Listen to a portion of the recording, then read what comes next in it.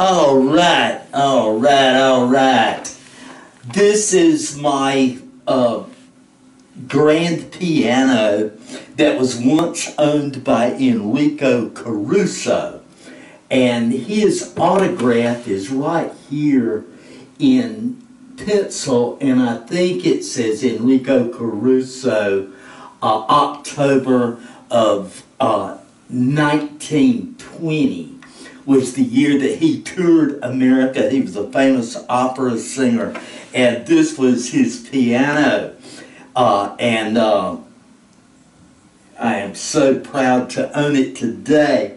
And I like to take the top off of it here. This thing's making some racket.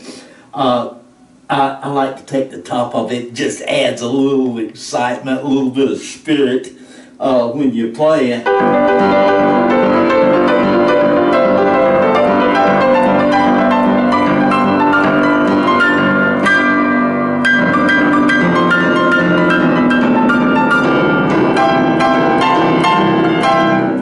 Anyway, I'm gonna play Are You Washed in the Blood of the Lamb? And it was written by Elisha Hoffman way back in the 1800s or something like that. And I'm gonna try it in G.